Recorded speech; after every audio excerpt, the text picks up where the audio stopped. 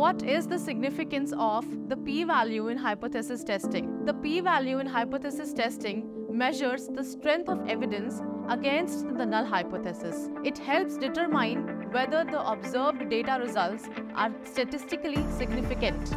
What is the significance? A small p-value, which is typically less than 0.05, indicates strong evidence against the null hypothesis, suggesting that the observed effect is unlikely to have occurred by chance, and you may reject the null hypothesis.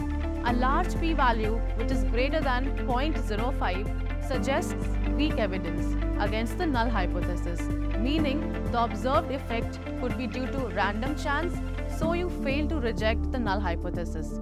For example, in a study testing whether a new drug is more effective than a placebo, a p-value of 0.03 suggests there is only a 3% probability that the observed difference occurred by chance, leading to the conclusion that the drug is likely effective.